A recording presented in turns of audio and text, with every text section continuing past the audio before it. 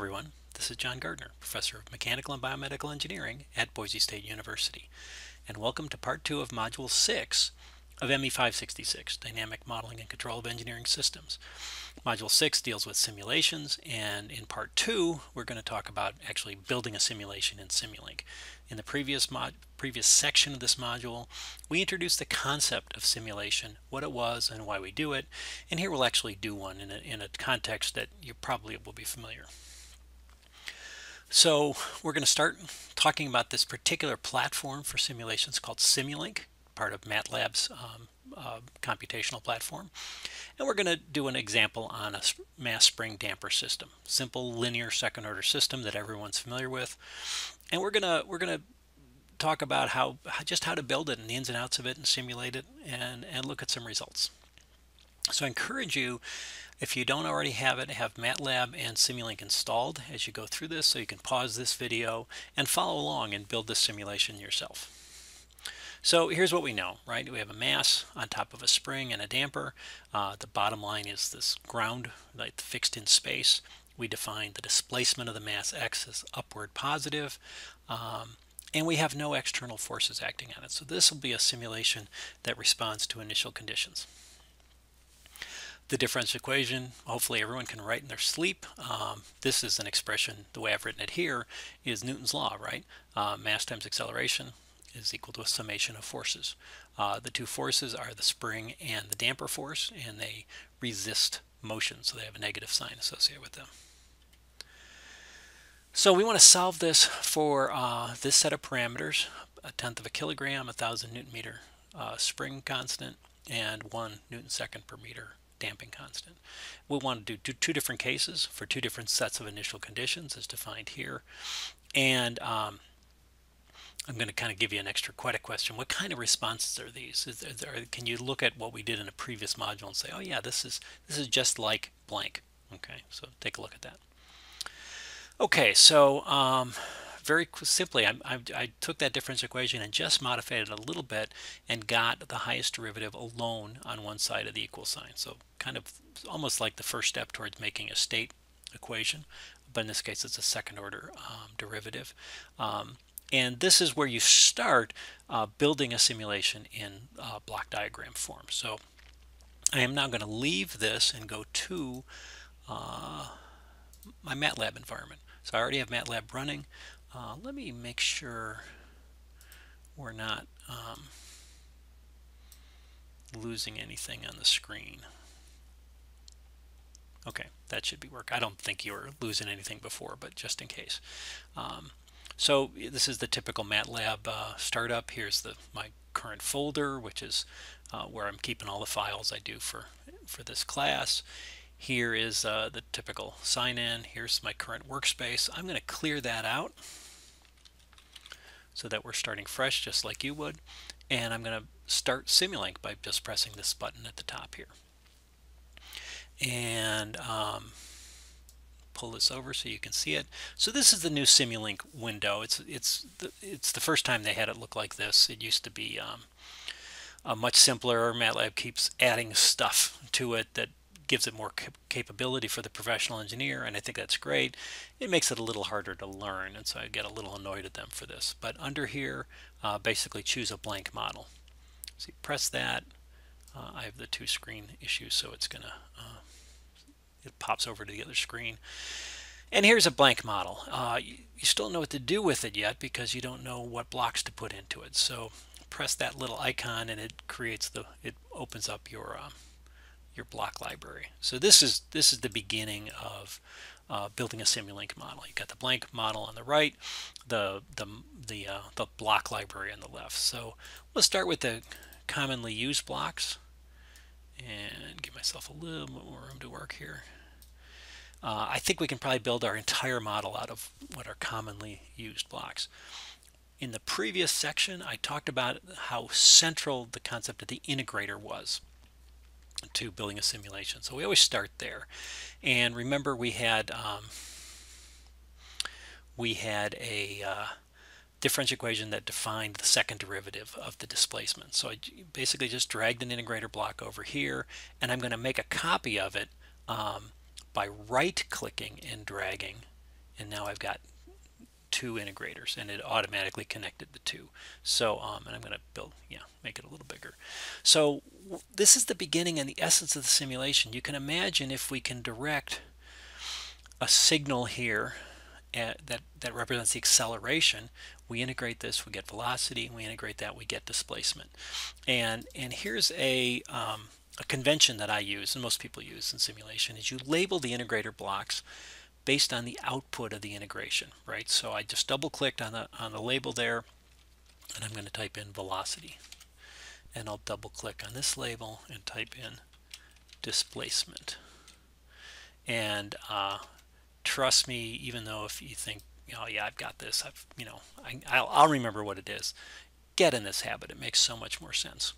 So let me go back to our differential equation, right? So basically, I've created a place in Simulink where I expect acceleration to be. So now I have to use the blocks to build this up, right? So I'm pre-multiplying, or I'm multiplying this group by a constant. In Simulink, we call that a gain, and we have to then sum these two forces. Okay, so given that, I think I've got a pretty good idea of what to do next on my simulation. So I want a gain factor here, so I'm going to drag the gain over, put that here. So this will be, I'm going to work on the label first. This will be 1 over the mass, right? That's what we have to multiply the forces by. Now I need a summing junction. We're doing a summation in front of it because we're summing the forces, right? So here's summation of forces, here's mass. So that would be acceleration, it'd be on this line. We integrated, get velocity. Out here we get displacement. So what are these two forces? Well, they're k times x and b times x dot. So we can use more gain factors to create, to account for the spring and the damper. And again, I'll use this trick of right-clicking and dragging, and I've got another gain block here, and I'll put another one down here. So these will be lines we connect from the velocity through this gain and then up into the summing junction. That's all well and good, except these things are pointing in the wrong way. You can hook them up and the lines will cross, but here's a quick trick here. If you right-click on any of these blocks, it brings up this sub-menu. One of them is rotate and flip. We can flip block, and you'll see the shortcut is Control-I. So if I select that, it turns it around.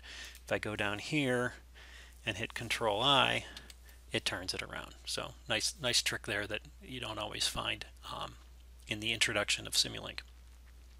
So now I want to take a signal from here and hook it up into here, right? So this is, I'm going to call this the B, the damping factor, and this K, the spring stiffness. Okay, so B has to multiply times velocity, so I have to create a signal goes here, and to do that, to branch off an existing signal, you right-click onto the signal, which I'm doing here, and then drag, and it creates a new line. And here I just now go back to the usual left-clicking and do that. I can do the same thing here. And we have the essence of a simulation here.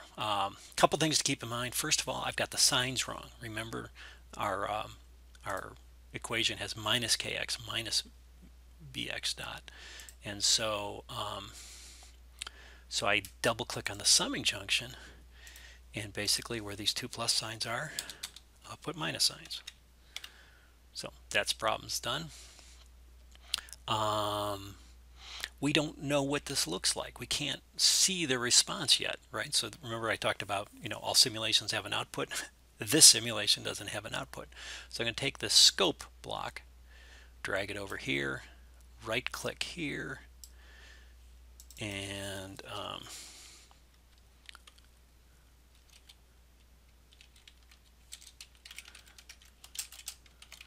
give it a title, because that'll show up on the window when it actually runs.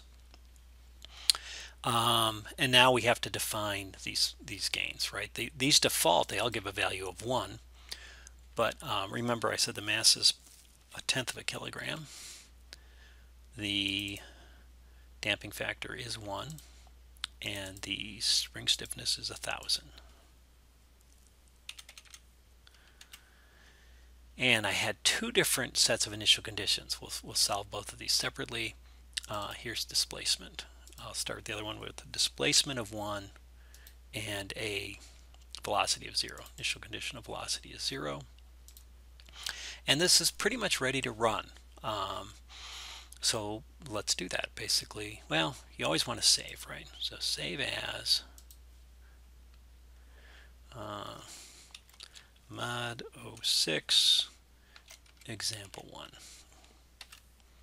Okay, so if things go bad, you can always go back to it.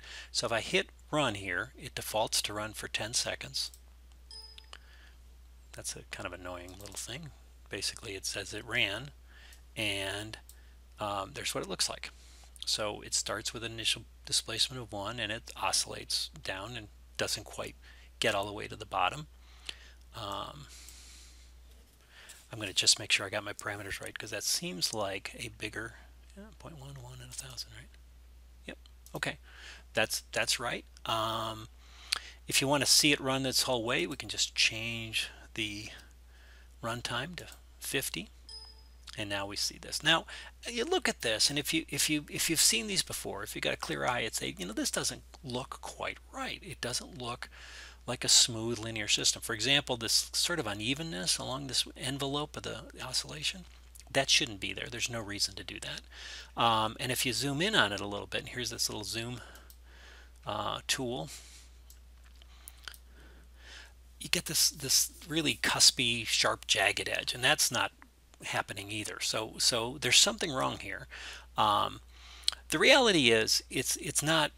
None of this is computationally incorrect. What's wrong is the way we've represented it. In other words, the integration step is pretty big. It's taken pretty big steps, and the scope block is just connecting them with straight lines, right? But the numbers are actually pretty accurate. It's pretty close. But if we want to make it a smoother representation, want to make it look better, go back to our Simulink model and press this little gear for settings, and here we see these are the runtime parameters. Remember, that was one of the things I talked about. We defined the parameters, the mass spring damper. We defined an output. We don't have any inputs for the system. This is the runtime control, and this is the default. The default is it's a variable step size with an automatic solver selection. So it's pretty knowledgeable about what works and what doesn't. But we want to do more. So let's hit the additional options here and say, okay, it's a variable step size, so it can, goes larger and smaller, but you can set how big or small you want it to go. But this is really the thing that really drives it. The error tolerance is 1 in 1,000. So in other words, it chooses the variable step size, so its estimate of the error is less than 1/10 of 1%. Certainly for a first cut, that's fine, but for a lot of stuff, you might want to get more accurate. So I'm going to take it 2 orders of magnitude smaller. So 10 to the minus fifth, that's the only thing I'll change. I'll hit apply, make it go away, hit this again, and now we see something that looks a lot smoother. If we zoom in on it, we get this beautiful damped sine wave. So that works just fine. That's the main thing I wanted to show you there. The second simulation, remember that we wanted to look at what it was for a 0 initial displacement and an initial velocity. It's always good when you're doing a simulation, make sure you understand what are the physics here? What are you trying to look at? And what I'm looking at here for an initial velocity is the mass is sitting there balanced on the spring, and it all of a sudden, it instantaneously has an initial velocity. That's actually physically impossible, but we can approximate that with an impact, right? If you remember back from your study of dynamics, momentum and impact analysis is essentially hitting it with a hammer, right? Tapping with a hammer. If you hit it, really strike it very sharply with a hammer, it has essentially the effect of an instantaneous initial velocity. It's not. It takes place over a finite period of time, but that period of time is so short relative to our analysis, it has the same effect. So given that, let's run the simulation, and we get a different scale on it than we'd seen before because of the way the parameters work out. But if we zoom in on the beginning, we see that it starts with a 0 displacement, it has an, if it, that you'll find the slope of this is actually equal to 1, and then it goes through this oscillation. So it is, back to what we talked about earlier, it's essentially an impulse response for our system. Okay, so let's take a look at where we are here. So in the end, this is the model that we ended up with. It should look like this. Velocity displacement, our scope, and that's it. So that's your first simulation in Simulink. It's a nice linear one. We know what the results look like, so you can kind of play with it a little bit. And I encourage you to do that. Go in and change the parameter values, see what it looks like. If you increase the damping, it should die out quicker. If you think about in advance, if I make the mass bigger or smaller, what would I expect to see? If I make the spring bigger or smaller, what would I expect to be? And test your knowledge and work with it. So it's think of it as an experimental apparatus you can work with. So so that's it for this module. It's kind of short and sweet. On part 3 of module 6, we're going to kind of do a deeper dive into some of the subtleties of Simulink. And then in part 4, we're going to simulate some nonlinear systems. So that's it. Enjoy, and we'll see you soon.